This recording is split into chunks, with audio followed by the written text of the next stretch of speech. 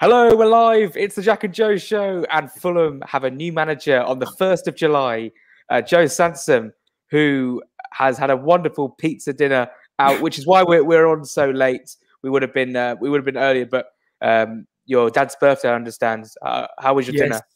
Well, obviously, a wonderful way to mark the birthday is by appointing a new manager. I had a lovely pizza, and I was running back a little bit late. Apologies, but I'm very excited. And we said earlier this week we hoped we'd appoint one this week. By this week, I thought we meant Sunday at best. I wasn't thinking it would be this quick, and I'm quite amazed, actually. I mean, I know we've known Parker was going for a while, but how quickly Shahid Khan and everyone has turned it around. And HMS Pista League is fully ready to set sail. Come on. Look, we've got so much to talk about. We apologise if you're watching Love Island. I know it's the big craze right now, but I'm sure the Jack and Joe show is just as, if not more important. Marco Silva, a name we haven't really mentioned in our group chat on the Jack and Joe show we did a few days ago. So it came out yesterday, around about this time yesterday, during Love Island, Peter Rutzler dropping the bomb on Twitter. So how do you feel? Because from then it seemed like it was going to happen, and of course now we're sitting here 24 hours later, and he is the manager. I've got to be completely honest with my initial reaction. My initial reaction was actually quite negative. I saw the tweet and I thought, okay, we've just seen Duncan Castle say we're in talks. The odds were dropping on Marco Silva, and you sort of thought there must be something in it. My initial reaction was, I'm not too sure about this one. That's partly because yesterday all the talk was about Wilder, and I've got to be honest, I think he'd have given the whole club a bit of a kick up the arse. You know, I just think he's that sort of guy. Promotions on his CV, but I've slept on it, and I've thought more about Marco Silva. And we asked for attacking football. He plays attacking football. All his teams scored bucket loads of goals. He's done it in the Premier League. And I know people say he hasn't managed in the Championship. He's managed in the Premier League. Let's face it, managing in the Premier League is harder than the Championship, you know. He's done it with Hull. Hull were unlucky to go down under him. They had a real resurgence. Watford, he was doing a fantastic job there until his head was turned. And I'm sure we'll talk about that. And Everton, he had an all right first season, and it all seemed to drop off a bit. But it's an exciting attacking appointment. I think the fact that he's turned down the Fenerbahce job makes me very excited, because he's clearly got a plan. Shahid Khan said he met him and he's already done loads of research on the players, which you'd expect, but obviously it's good to hear. And from the sounds of it, he was our first choice. We got him, we got it done quick, and he's missed, what, a week of pre-season training? A few days, yeah. Yeah, I mean, I saw Sheffield United only went back to start training today. So realistically, if he's back for Monday, he's missed one day. If they're off on the weekend, that is, I don't know. But I'm excited. What do you think? You know what? It's been interesting because it's a very mixed reaction from the fans. I'm sorry, Eddie Middlebrook with the $5 donation saying pizza money. Oh, wow. We really, really appreciate it. And thank you so much. Obviously, we don't really expect to get donations, but the generosity of fans is always appreciated, and we really do appreciate it. It was really interesting. Marco Silva news came out basically last night, and fans were like, "This is crap. No ambition, blah blah blah," and then people were like, "This is exciting. This is really good." And I was I didn't really know where to stand, and I was trying to think about, his time at Everton and then Everton's fans' reaction to the news. And then I tried to do a little bit more research into it and look into the whole side of things. And look, I think we were all fed up with Parker Ball by the end of last season. So to have a new and fresh man with ideas, tactics, I'm really excited at the thought that we could potentially do well next season. Obviously, he wants to manage in the Premier League, and this is a great path towards the Premier League. We have a very good squad capable of getting top 2 in the Championship. And now we're in a stage where all 3 relegated teams have new managers with new ideas, and all of them will be looking to bounce back into the Premier League. And I think we're standing in good stead with a guy in Marco Silva. Yes, he doesn't have any Championship experience. Ishmael does. Jukanovic does, of course. But he'll bring a new philosophy. He'll work with the players that we've already got. He might bring in some new men some new players, and that's something to get excited about. I mean, people were fed up, like I said, with just this slow, mundane football we played under Parker. Bournemouth now have him, and hopefully we can go and do a job in the Championship and do really well. And I'm excited. And of course, we have to talk about Louis Morte, who is the assistant manager of Fulham. Now, that is a real morale booster for the club. And so let's touch on Louis Morte first, and then we'll come on to a certain individual who didn't tweet anything today, which is really interesting. Let's get some of the questions up as well. But Joe, let's talk about Louis Morte back at Fulham. He was the assistant manager at Everton. So how are you feeling now that he's going to be the number 2 instead of Matt Wells? I'm excited. Matt Wells, you know, thank you, Lewis. But yeah, Matt Wells is a weird one because I've always sort of wondered what it is that he does. Because, you know, you see the assistant manager and you're not going to see them being the main person. They're not the manager.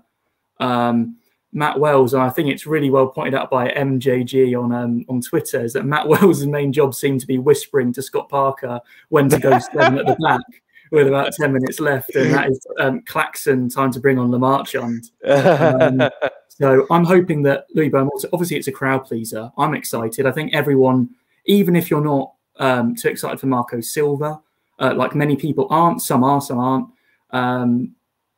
I think everyone's excited for Morte to come back. And as soon as I realised that Marco Silva was coming, I thought, well, Morte was with him at Everton, possibly just during his second season. I'm not sure if he was with there for both. But I would hope that he's going to come back, have a great reception. I'm really excited. Silver ball, Parker ball is the comment I've just seen from Eddie. Thanks for that, Eddie. This comment here, by the way, Silva won't be at Motspur for 2 weeks with being in Portugal for isolation.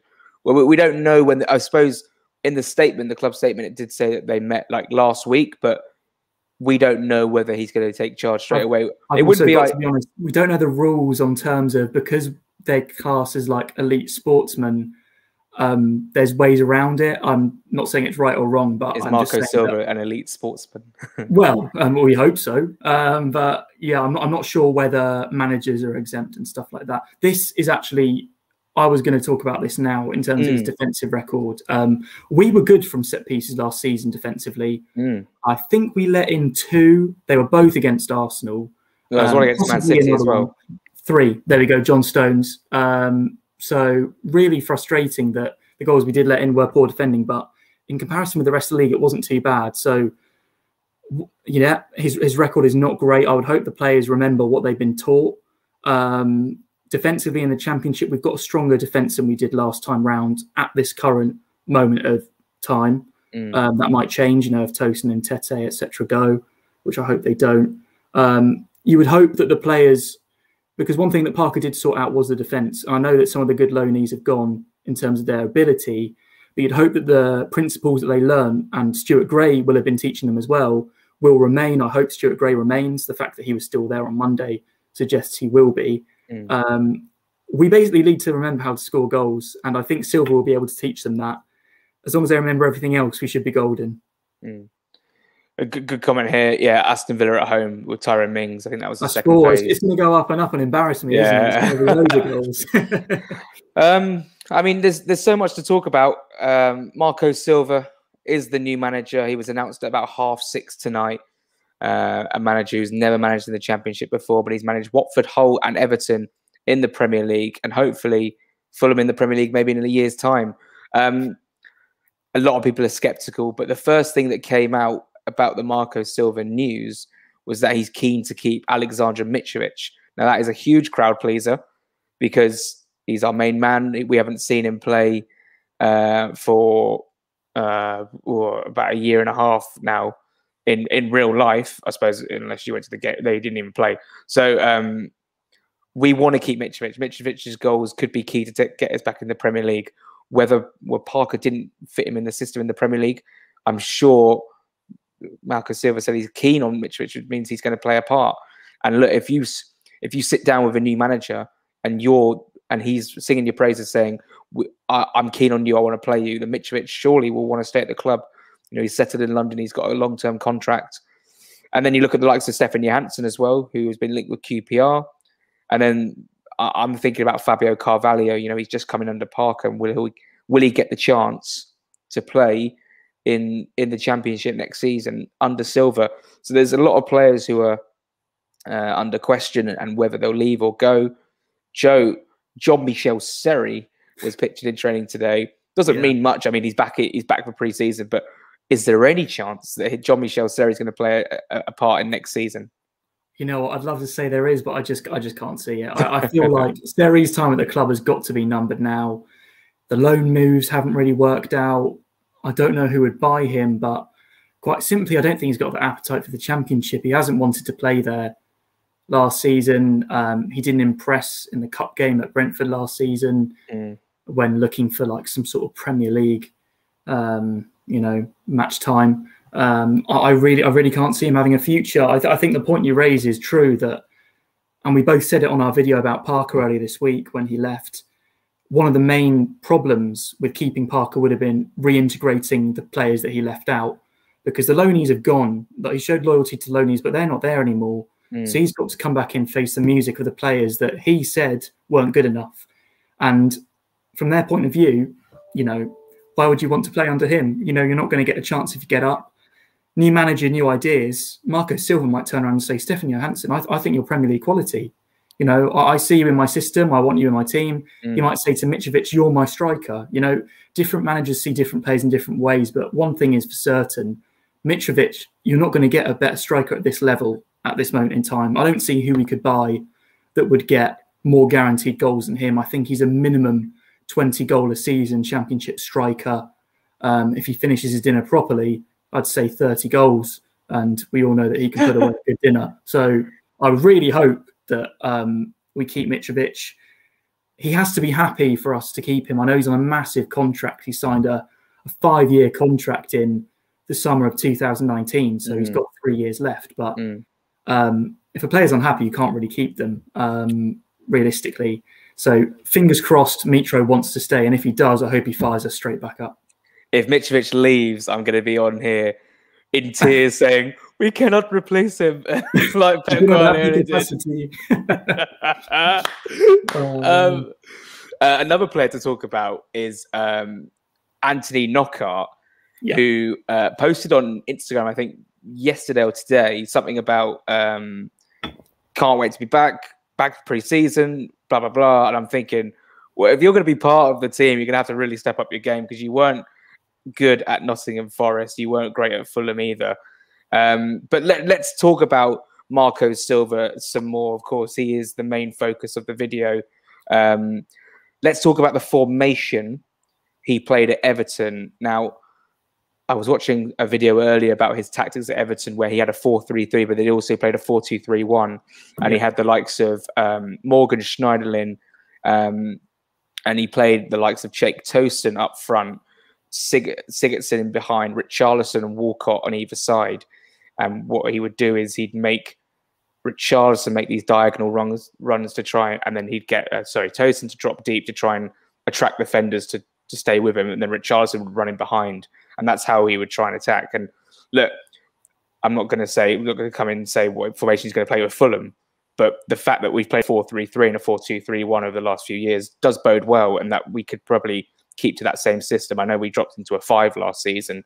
It's a little early to talk about tactics and stuff, but I really want your input and your thoughts on what we might possibly see and Silva implement tactically with Fulham. Yeah, like you just said, the system at Everton, 4-3-3 or 4-2-3-1. Silva out. All right, well, fair enough. He's not even in the country yet, to be honest with you. Yeah, those videos are really worth a watch. There's one of his time at Watford as well. Quite similar, slightly different. They were slightly more direct, I'd say, under Watford. At Watford, I should say. In an interview with Silva, he says that new chant.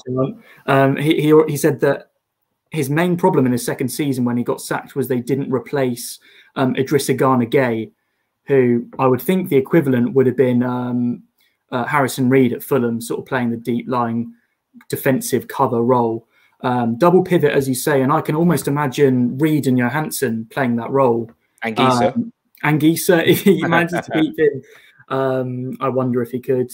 And then you think that Kearney, if he's fit, would be playing the more advanced role where Sigurdsson played at his time at Everton.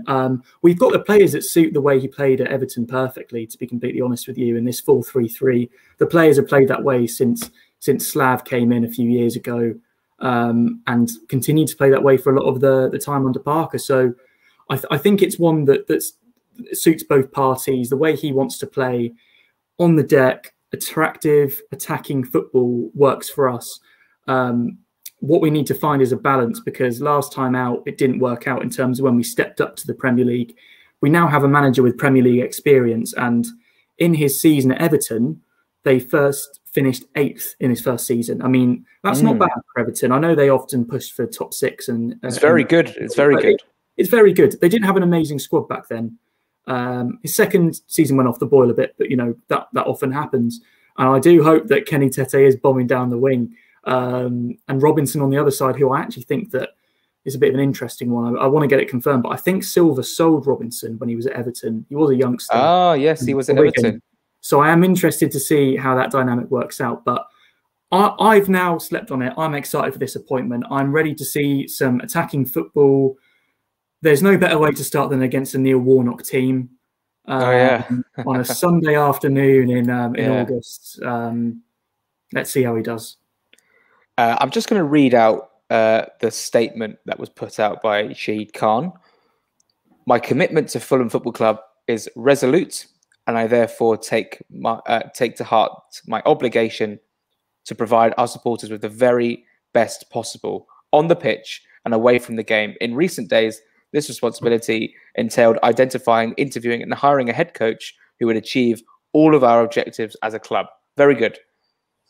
Oh, wow. I met Marco Silva in Portugal last week and was inspired. Marco's body of work in football was evident, but listening to him break down in detail his experiences as each of his stops as a head coach was thoroughly impressive. Marco also came prepared with a full understanding of the players we have and ideas on how we can move forward this season. I loved his energy and optimism, and I'm confident Marco Silva is the right choice to lead Fulham Football Club as our new head coach.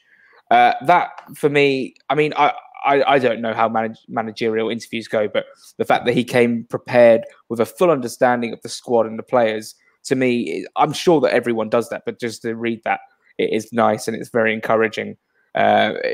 He's Portuguese, so will he get a tune out of Ivan Caviero, or will Parker poach Caviero for himself down at Bournemouth? Fingers crossed.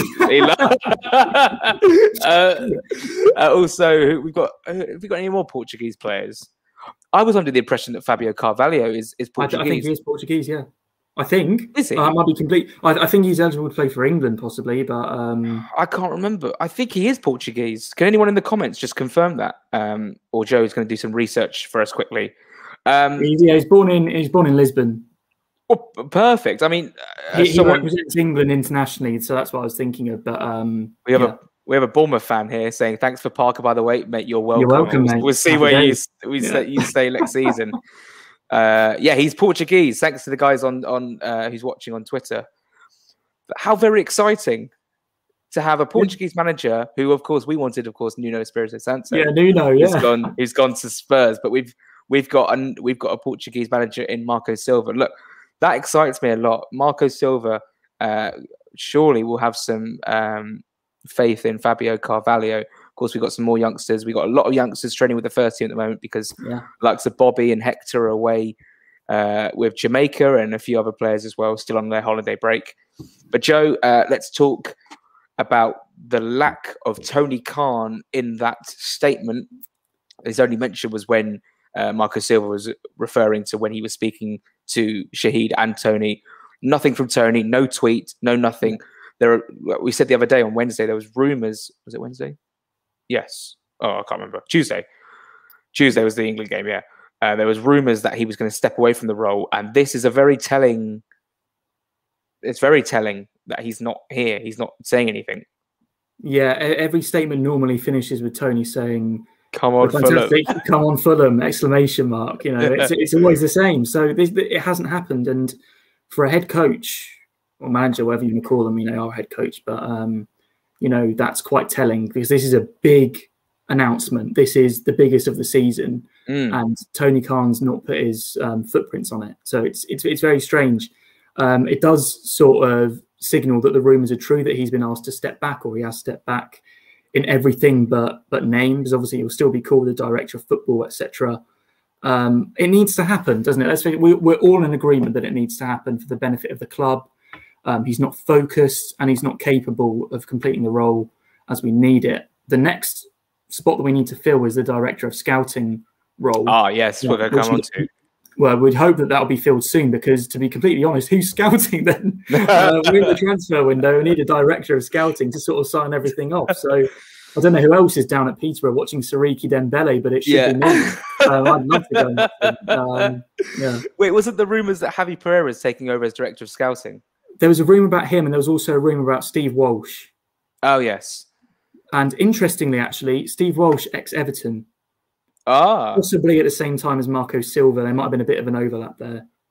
I think tomorrow is going to be, before the quarterfinals kick off, of course, at 5 o'clock, is going to be extreme research day into Marco Silva. I can't sit here and say that I'm a professional. I know about him in terms of he's been in and around the Premier League. I've watched the Premier League when he's been manager and stuff. But in terms of, for everyone, I think, for every Fulham fan, you'd want to do your research and understand who we're getting and what he's about. For the Chelsea fan who's commenting that Haaland's close to Chelsea for 170 million, we didn't ask. We'll carry on. I think this is really exciting. I think this is something to get really excited about, Marco Silva. I like the fact that the fans are torn, because I want them to be proven wrong, and I want the fans who are all for it to be like, well, yeah, we thought this was going to happen. I'm sure there'll be more content to come. There'll be a podcast, I'm sure, that's out in due course, and the likes of Jack J. Collins, he probably has the lowdown on Marco Silva, so you can get your real insight from him. Let's talk about the squad and how it's shaping up at the moment, because of course no one's left, no one's come in yet. So on paper, I think we have a really good squad, Joe, and I wanted to hear like your starting 11 for the Middlesbrough game just now. Yeah, I mean, as it stands now, I think we've got a squad that's easily capable of top 6 and should be pushing for top 2 without any incomings, without any outgoings.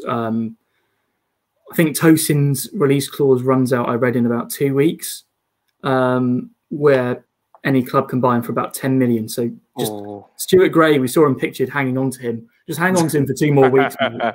Please. 1 week left, said David Osborne. 1 week left. Well, happy days. I really hope it was the 8th. True. Yeah.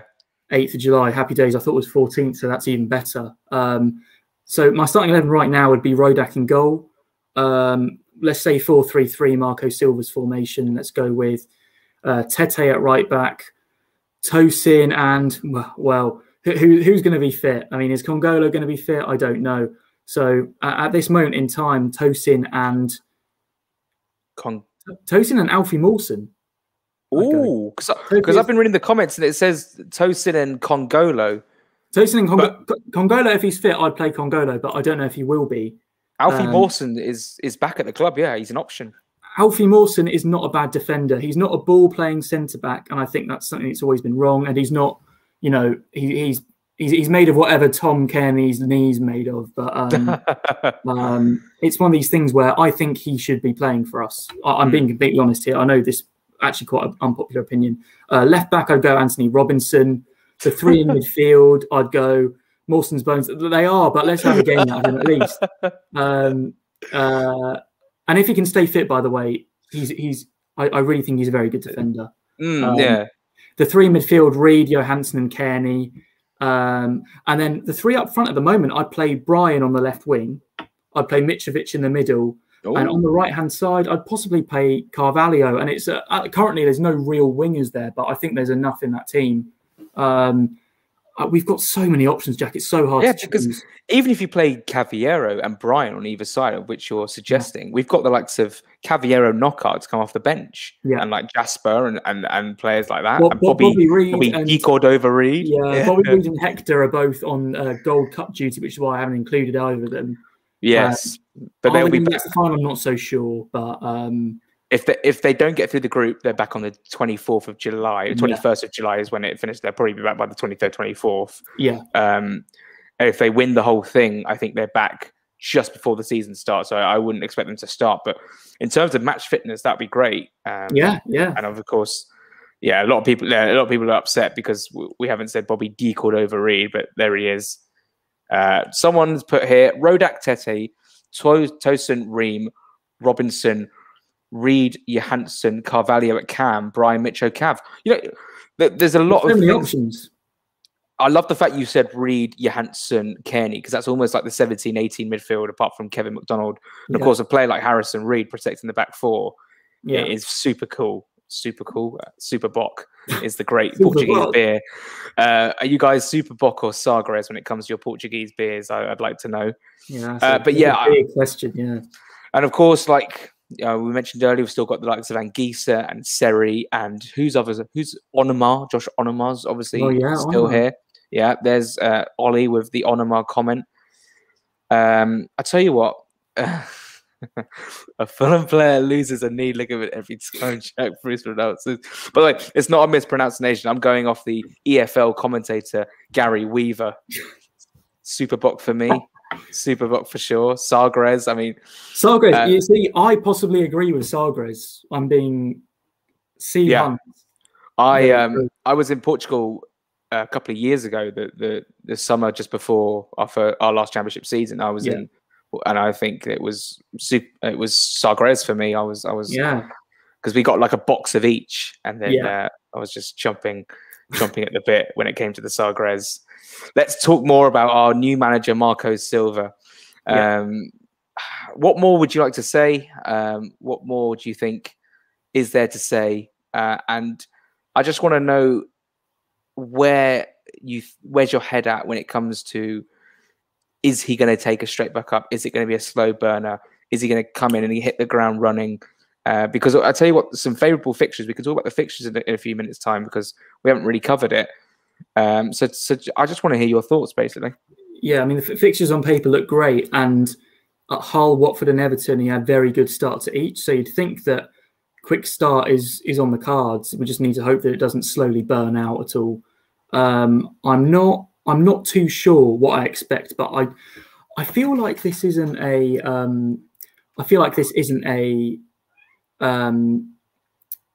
long-term appointment. I feel like this is a very short-term. Really? It's a weird one. I'm not sure if everyone agrees. Sorry, I can see Godzilla up there. Happy days. I think it's an appointment where it's quite short-term in terms of let's get back up straight away. Here's a manager that can do that. And he's never stayed anywhere long, and that's possibly why I say that. He's never managed to hold down a job, and maybe he's looking at us as a project where he can stay for a few years and really push on. But I'm really excited. My head's in a good place in terms of I'm expecting to see attacking football. I'm expecting to see goals. I'm expecting to see lots of action, and I can't wait to get going. I'm excited to see when he has his first press conference, what his ideas are. I would hope that he'll bring through the youth. We've got a comment up at the moment about Opoku, who a lot of people are tipping to sort of break into that team, break into the first team. And I can't wait to get going. It's one of these things where there's all the negativity about Parker's gone and, what that means for us as a club. Obviously, it's not great news that Parker's gone. In terms of he's sidestepped to another club in the same league. It's not ideal. It's not good PR. It doesn't speak good volumes of the club. We've got someone quite impressive in my eyes has chosen to be our manager. He's a Premier League proven manager, and I can't wait to get going. Over 200 of you are watching here across Twitter and YouTube, which is absolutely phenomenal given it's 10:15 at night. We're really, really pleased and delighted with the support. my head has completely been turned here because while you was talking, I was just having a little glance at the comments. We haven't even mentioned the likes of Tyrese Francois, Steven Sessegnon, Abubakar Kamara, Neeskens Cabano. I mean, these are extraordinary. I honestly think we could name an 11 right now of players we haven't mentioned. Yeah, we could name 2-11. George Wickens, who of course might have a breakthrough season. Jay Stansfield, I saw someone to comment about. I mean, we've got a massive squad. This is one big issue, actually. We've got a massive squad. We've got 4 capable right-backs, if you include Fossey and Steven Sessegnon, because we've got Christie and Tete. And we've got, I mean, Odoi could play there. I mean, I don't expect Odoi. I mean, it's amazing. That is what his first job has probably got to be to cut down the squad to include the players that he wants and the players that he will use. Because currently we've got players from Slav's season, we've got players from Parker, and we've got a few players that have just come and never quite made it work. For example, Knockhart and the Marchand, they've just never quite had that breakthrough. So it's a really interesting mix of players, and I hope that he can find his. The depth is ridiculous. I mean, the third 11 that we could name, the third choice 11, I think would probably finish top half in the championship. I really do. You know, I hate to do the thing where, because obviously we've come down from the. I hate to just be like arrogant. I remember in the last video I said like we should get top 2 and stuff. Like, I know the harsh realities. You know, if you don't hit the ground running and you're playing catch up, we saw that against Barnsley in the opening day. Last time out, I was absolutely fuming when we lost. We have to say that on paper, we're really excited about the squad. We're really excited about what we could bring in no players in the summer, and I'd still be really like excited about the team, about the squad. But you have to have a dose of realism. Well, we both respect the league, but it's just the fact that the players we've got on paper are good enough. It's just whether we can find a system that works and whether they perform how they're meant to. You could tell we have very much enthusiasm in our voices. We're excited about the season. Of course, not going to games last season. We're in lockdown, and now it looks like we're going to be back. So there's double the excitement. And of course, we want to see like a championship winning season. I'm not saying that as if like we're going to do it. I know we're at the shortest in terms of the prices of when it comes to betting, but it would be great to literally Jack Ralph saying right now, HMS pissed the league. We said it last time, it didn't quite work out the way, but we've got this new manager who's got new ideas. He can play attacking football, which we haven't seen at the Cottage for some time. Look, we scored 9 goals at home last season. Of course, it was in front of 0 fans, but still, you'd like to think we're going to score more than that in a 46 or 23 home game campaign. Let's go on to the fixtures. Middlesbrough, Huddersfield, Millwall, Stoke Hull. That's the first 5 before the international break. I genuinely could see us picking up a lot of points there. Well, you don't look at any of those teams and, for example, none of them are the favourites for top 6 at the start of the season. The thing with the Championship is you never know. You know, Middlesbrough could be dark horses. Any of them could, because the gaps aren't that big in terms of who can get top 6 and who's just going to be mid-table. It's just fine margins in the Championship. I'm really glad we don't play any of the big hitters at first. I know that Bournemouth play West Brom first, and I don't envy that. That's a tough game. It's a tough game, yeah, for both teams. It's a tough game for both teams. I hope Stuart Gray stays on, but I don't know. I feel like we need an experience. You'd hope so. He's been there for a long time now, and he's had the promotion of last time. He knows what it takes, and the players know him. It's someone that they've played with under for a few years, and I want us to hit the ground running and really get some points in these opening few games, because we normally start quite slowly, whatever league we're in. We need to kick on. Reminders that the game against Middlesbrough has been moved to the Sunday at 1:30, which is a bit annoying. And the game against Millwall is live on Sky Sports as well. The EFL Cup will be in round 2, so that will be, I think, like late August time. I'm a little bit gutted because I have a very proud record of going to every Fulham game, and I don't think I'm going to be able to make it to Huddersfield away because I have a family thing here, and it's all very upsetting for myself. But I have to get over it because I know Jack Stroudley is probably watching, or hopefully he's still watching. booked his train today, and I felt a little bit sad about it. But I might convince my dad just to hop out of it, but I don't think it's going to happen. I'm going to ask you a question now, Joe, about. I know it's early days, and we'll probably do this. We'll do this the week before the season starts, but I want your top 6 now. Just top 6 now. Oh, I want your top 6 now. Just it's fun, isn't it? It's fun. Let's do it. Of course, we got Sheffield United last day of the season. Oh man, so I've got to be honest. At this moment in time, I think West Brom win it. Valerian Ismail. Yeah, well, it's not just even him. It's just that the squad. I think they'll lose Johnston, and I think they'll lose Pereira, but I don't think they'll lose many others. They're signing Mowat, Alex Mowat. Alex Mowat. Yeah. I think they've got just the makings of a good team. I think it's quite similar to the one that went up last time. And I don't know, West Brom, they normally seem to do all right. So I'm going to go for West Brom right now. It might change. I'm going to go for the mighty Fulham in second because we have to give it a go.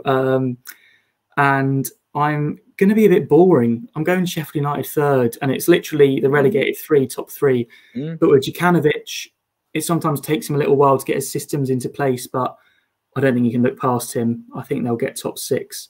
The rest of the top 6 is a little bit harder. I am going to go... Oh, it is really tough, isn't it? I mean, it's really tough. I am going to go... I don't know the order. I'm going to go Swansea. I'm going to go Bournemouth. Okay. And the last one, I don't know. I thought Reading until I saw they had a transfer embargo.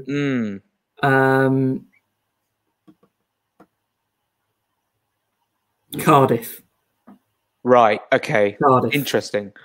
I wrote down a preliminary one on the 31st of May, so over a month ago. But obviously, it's just to have it, and then I'm just going to change it around. And obviously, things have happened. So I'm going to go West Brom. I'm going to probably echo you and say that West Brom win it. But of course, this can all change. And like in a month's time, I could be like, look, Fulham are going to win this. And but you never know. West Brom, I'm going to echo you and say Fulham to get second, just because you've got to back your own team. Then I'm at a standstill. You know what? I'm actually going to put my neck out on the line. It's all going to change, of course, in a month's time. But from the way I look at it now, I'm going Cardiff in third, Swansea in fourth under Steve Cooper. Of course, he's not going to go to Fulham.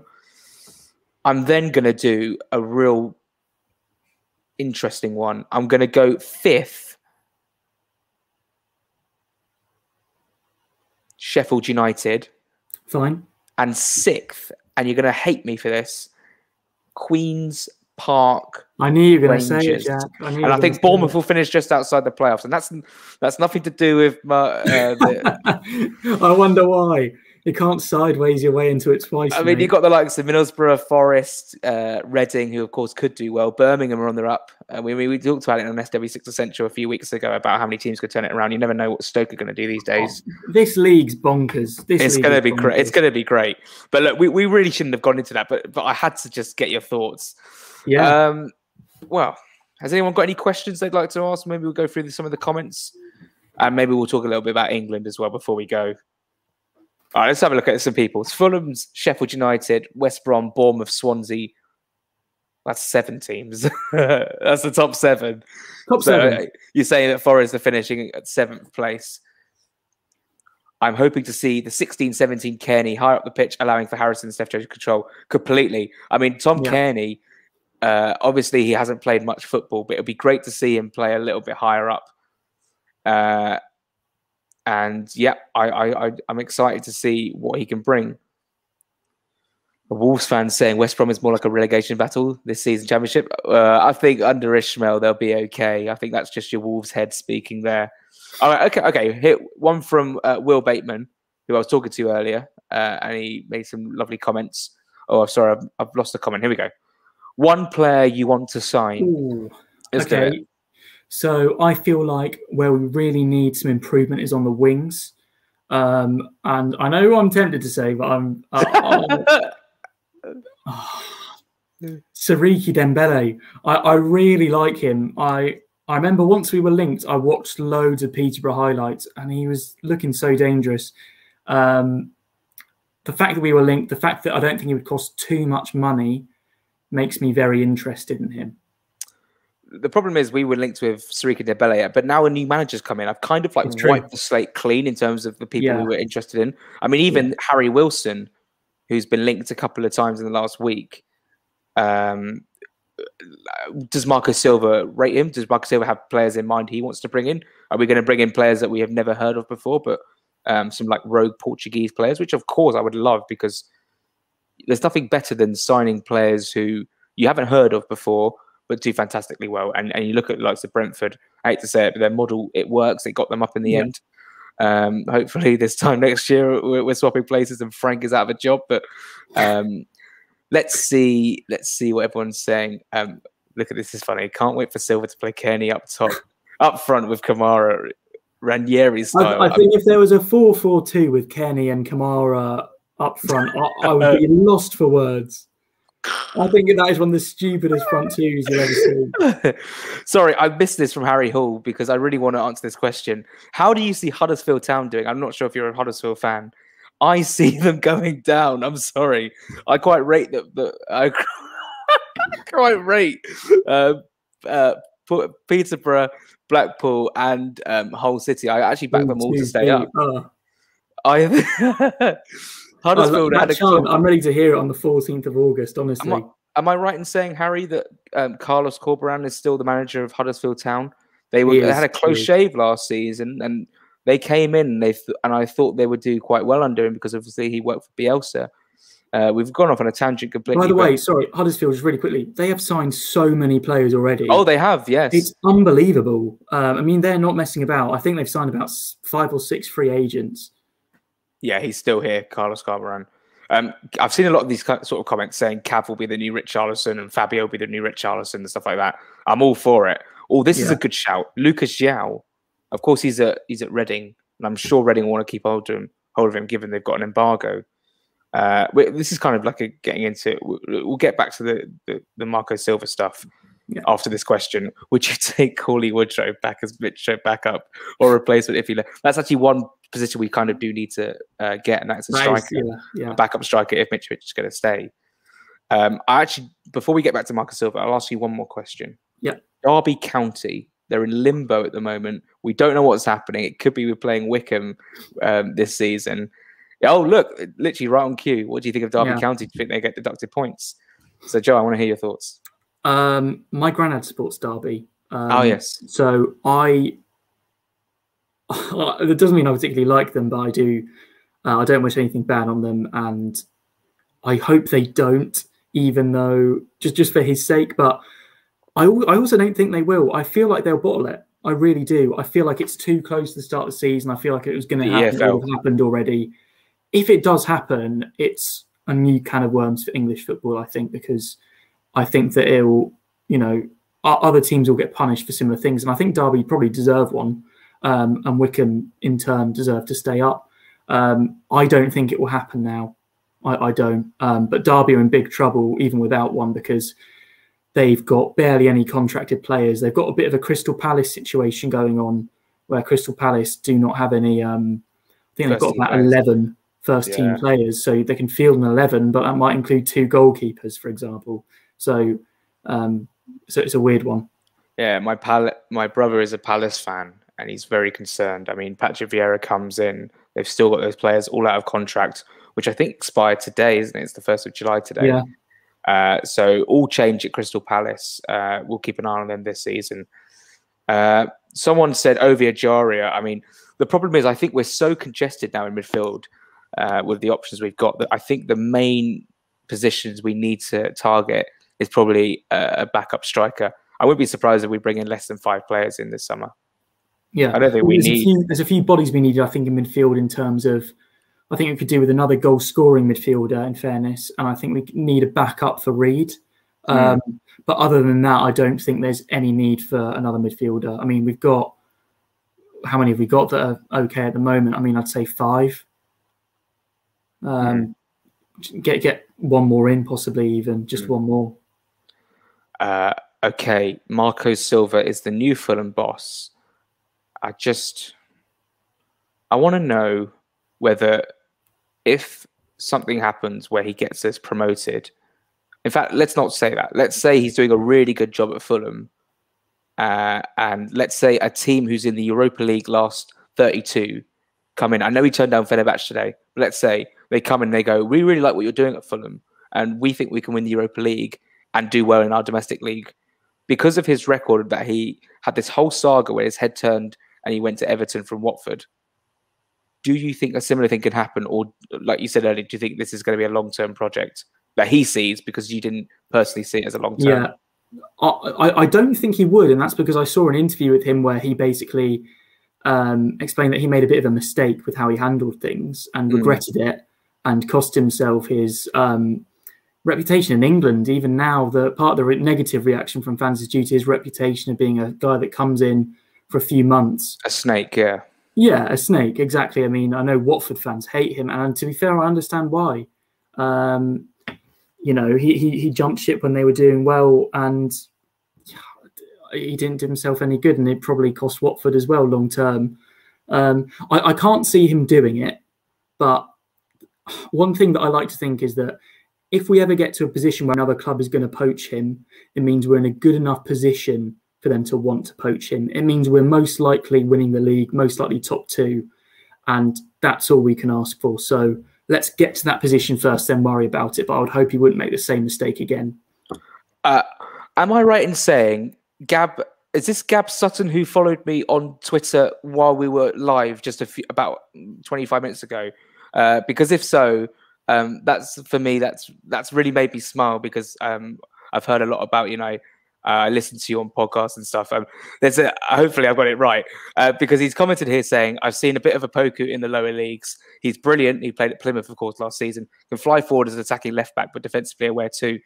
Now, Opoku, I didn't know whether the ship had sailed for him at Fulham, and of course we've got loads of options at fullback now. Potentially at left back, there is an opportunity for him, maybe, depending on what happens with Robinson and Brian. Of course, you say you want to play Brian out on the left wing. But what do you think of Opoku's chances of maybe playing like in the under 23s and maybe getting his chance in the cup, and then we see where he goes from there? I think it's got to be one of those where he gets some game time in the cup and the starting 11, and then possibly you put him on the bench as a backup. I mean, there's no point hanging on now to players that are the wrong side of 30 when you've got youngsters who are chomping at the bit ready. And Opoku's not the youngest. I can't remember his age, but I don't think he's really young. I think he's like 22, 23. Yeah. So he's been around for a while. He did well at Plymouth, and their fans seem to really like him. I assume this is what Gabriel's referring to, was he played for them last season. And it's one of these things, we can only hang on to these youth players for so long. He needs to play football. So if he's not going to get a chance this season, then I think we need to loan him out to another championship club, not lower than that. Yes. I think he needs the game time because, you know, he's not 18 years old with a few years to spare. He needs to be playing regular first team football. He's a massive centre back. He can play left back, as you say. Seems to be either. You know, we've got gaps at left centre half if need be. You know, if Kongola and Mawson have injury problems, Ream's getting on a bit. If he's naturally left-sided, then he might have a chance. And I'd really like to see some youngsters come through, but I also understand that we can't bring too many through if it slightly derails the plans of getting top 2, because too many youngsters too soon is a bit McGaff. And we don't want that, even if it has the right intentions. Gab or Gabriel Sutton, I think it is you, because you followed me on Twitter earlier, and of course you put the comment. Of course, you present the EFL Fan Show. We would love to get you on. If you're still watching, we'd love to get you on pre-season, have a little chat with you about all things Championship, all things Fulham, because we're really looking to get some guests on during pre-season and throughout the season to really make this show our own and to really expand the content and go ham this season, really. There's another comment that's really caught my eye that came in earlier. Harry Hall again, Huddersfield fan, we don't know. What does Marco Silva offer that Parker doesn't? And that's a really interesting question, to be fair. Of course, what is Portuguese for? We live in a world for. We live in a world. We live in a world where. I'd love to know that. But Joe, answer that question. What does Marco Silva offer that Parker doesn't? Successful Premier League experience and an attacking philosophy are the two things that stick out to me. And we don't know how it's going to go. He might fail miserably. He might be the best manager we've ever had. We've just got to get behind him and see. But those two things for me are important. Whatever the successor was going to be, they had to play exciting football and they had to have some sort of experience of either getting a team up or keeping a team up. And he kept Everton up. He would have kept Watford up. And he gave it a good shot with a whole team that wasn't great. I think they had about 2 or 3 wins before he came in. And they ended up about 4, 5 points off safety. So he got it closer than Parker did. Let's put it that way. And I'm willing to give him a go.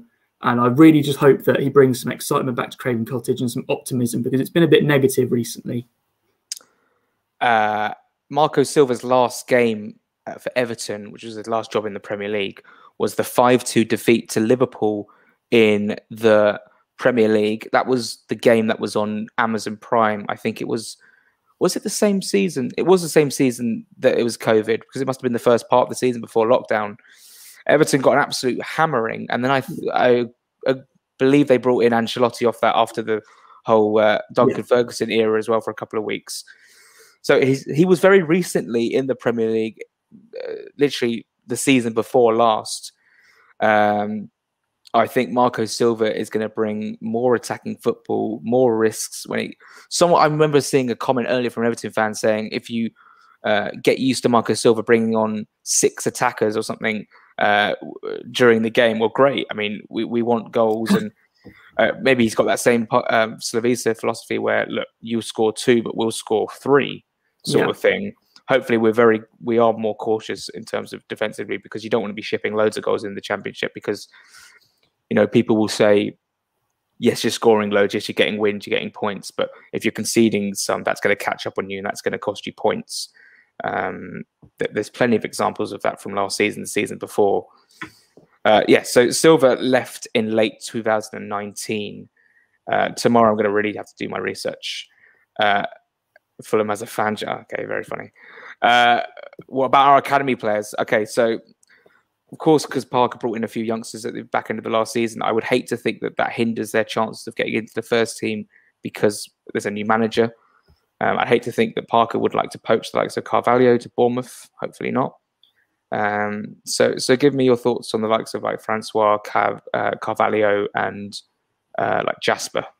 Yeah, those 3 were 3 I'm going to say should have some game time. You'd think that Wickens would end up being the backup goalkeeper. Probably plays in cup games. Opoku should get some game time as well. There's also all the under-18s players that have just been fabulous. You've got Bauer, Bierith, Stansfield, Thierry. So many players that are just very good quality. And I think the ones that will start to break through will be Jasper, Carvalho, Francois. I feel like that's the group that Parker started it already, and it'll be up to Silva to finish it off. I don't know how much they'll get played. I feel like Carvalho will get the most game time, and probably deservedly so. I think the gaps in our team benefit him and Jasper the most. So I would really hope that we'll see a lot of game time from them, because, we've got this amazing academy and we haven't used it that much. Sessegnon and Fossey are both right-back options. So if Tete stays, I think that's great, and he should be our first choice. But, you play Saturday, Tuesday. Play Stevie Sess in one of the games. Play Fossey in one of the games. We've got a big squad. We should use it. I'd much rather see the youth players play than some of the Deadwood that is coming back in. It's harsh to call them Deadwood, but that they're not going to be around for much longer. I include players like Christie, Lamar Chund in that. Kamara even as well. I don't see him staying around for much longer, possibly even getting sold if the rumours are true. So I think those 2 in particular should be getting significant game time this season. I'll tell you what, it's been really fun on the stream tonight. We'd be remiss if we didn't spend the last 5 or so minutes talking about England. Because look, it's relevant news. We're football fans. We're also England fans. We're Fulham fans. We're also England fans. What do you think about the tournament so far? I think it's been a wonderful tournament. Sorry, the point I was going to make just before England is the fact that I think I'm right in saying there's 5 subs next season. So well, it does look bigger like you can have a bigger squad, yeah. But England, of course, are into a not World Cup, European Championships quarterfinal against the Ukraine, which is if someone had told me you'd be in a quarterfinal against Ukraine, I'd be quite excited at the fact that we might have a path to the final, and it looks like we've got a really good path to the final. I don't want to get too ahead of myself. I know Ukraine's in a potential banana skin, but let's just talk about that Germany game the other day on Tuesday. What a wonderful occasion that was. Well, Jack, I mean, you were there and I'm very jealous. It must have been just unbelievable. You sent me a picture of your view. I mean, for both goals, when the ball was played across the box, you must have just been in dreamland. And it seemed like such a release of emotion. And it was such a good performance. I mean, the first half was a bit slow at times. And I thought defensively, we've just become so solid. You know, Muller had that chance from the Sterling mistake. But other than that, we were solid the whole game. And for the first time in a game against a top side, I'd say in my lifetime, I really thought we were going to be the one to get the late goal, and we did. 2 of them, in fact. Every other game that I've ever watched against a half-decent side for England in my lifetime, I've always expected them to nick it late on if it's level, or even if we're 1-0 up or something like that. I've never expected much, and I feel like the whole country is starting to believe that we've got a special group of players that are likeable off the pitch as well, and we won't get a better chance of winning the Euros than this. I mean, the hardest teams are on the other side of the draw, and I know that Denmark, Czech Republic, and Ukraine, who will play next, are all good sides, but we just have to get past 2 of them to be in a final, and that is motivation enough. We haven't conceded in 4 games. In the 4 games we played, we've looked very, very solid. The 2 in front of the back 4, Rice and Phillips, have been impeccable.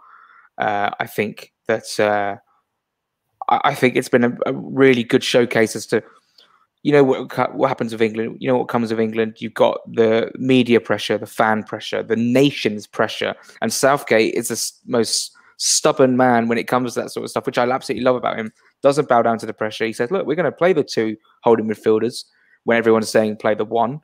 We're going to bench the likes of Foden and Grealish. We're going to play Saka, and we're going to keep on playing Raheem Sterling, and Kane will get his chance, and we keep playing him. He'll get his goal, and he did, and it's working to a T. Defensively, we're fantastic. Maguire comes into the second game. Mings, great first game, fantastic. Maguire comes in. We look so solid, and I generally feel like we have the goals, of course, going forward. We've got the talent, but if we can keep out Ukraine, I think it's capable. We're capable of doing that, and I think we'll be in the semi-final if we just are disciplined in our performance and don't make any silly mistakes.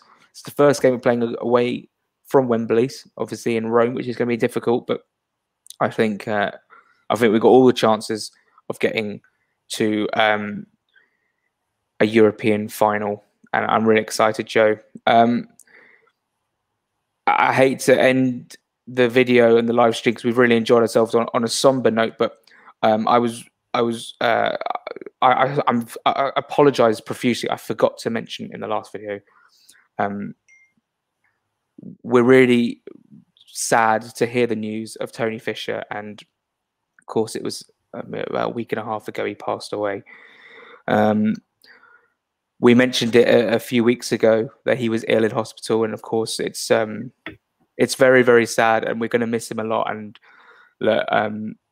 I think the whole Fulham family knows how much he loved the club and how much he cared for Fulham. He was at every game, home and away, Riverside stand with his flag. I'm absolutely gutted, and my thoughts with his friends and family, and of course every home game he's going to be missed. Every away game he's going to be missed. Joe, I'd like to just end by tributing the super fan that is Tony Fisher, and we're really going to miss him, and he's such a big loss. Yeah, I'm just going to miss him a lot, and I'm sure everyone else will, Joe. I think Joe might have frozen. So he's just coming back now. He's just regaining his connection. But yeah, I couldn't believe the news when I saw it. It was very, very upsetting, and I'm sure all the Fulham fans will give a lovely tribute. I hope the club do something. Sorry, we've lost Joe to a connection. Hopefully he comes back. I hope the club do something in commemorating him at the first home game against Middlesbrough. Joe is just back with us now. Sorry, Joe, that is horrendous timing. No, of course, but it happens. Of course, we could go for an hour anyway. So yeah. I just wanted to ask you. Yeah, I actually started talking. I didn't realize I cut off, but yeah, I can't remember going to a Fulham game and not seeing Tony. Every home game I'd see him, as you say, in the Riverside stand.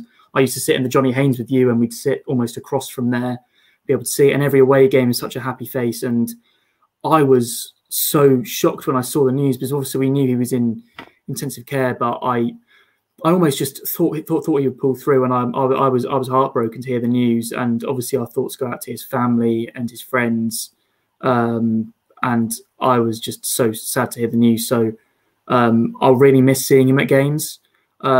He was such a character, and he loved the club so much. And I'm so happy that one thing that did happen is that he got to be the main fan at Wembley in 2018. And he walked out with the trophy at the start of the game, and it was his moment, and he would have had such a wonderful day. And that makes me very happy knowing that he had that moment. Tony, I'll miss chatting to you on the train, in the concourse, outside the ground, and you'll be missed, and you'll be forever in the Fulham fans' hearts. And like I said just before you came back, I hope the fans, the club, do something for the opening game. Yeah. A minute's applause, a minute's silence. It's been really nice to sit here and talk to you for an hour and have some fantastic company. We've kept 200 people up for the whole stream. Basically, it's kind of dropped down now as everyone seems that we are wrapping up. But we're really grateful, and we're really excited about this season. And I hope that we can do it for Tony and have a wonderful season. He will forever be in our thoughts. And Joe, thanks very much for joining me today. Yeah, thanks a lot, Jack. And thanks to everyone for sticking with us for an hour. Yeah, I know it's late. I know that people have work tomorrow and things to do. There'll be a lot more content to come from us, hopefully, in the coming weeks. Depending on how England are doing, I'm sure we'll probably work around that. And then, of course, when we inevitably lose in the final or the semi-final, we'll dry our eyes and get back on the Fulham horse. And look, we're excited with the new manager. Excited with where this can bring us, and I'm sure all the Fulham fans can read a little bit about our manager and have their own thoughts and feelings. But for now, Joe, thank you very much. Thanks a lot, guys. Yeah, I was hoping you'd say thanks a lot, so we didn't have that awkward 5-second pause again. But this is it now. Thanks everyone for your comments. I'm sorry we couldn't get to all of them, but I'm sure in the coming weeks we'll get to. We'll just have more discussions and hopefully see some new faces through the door, whether that's in terms of playing staff and just coaching staff. But yeah, let's end it here. Thanks very much for watching, and come on, Fulham.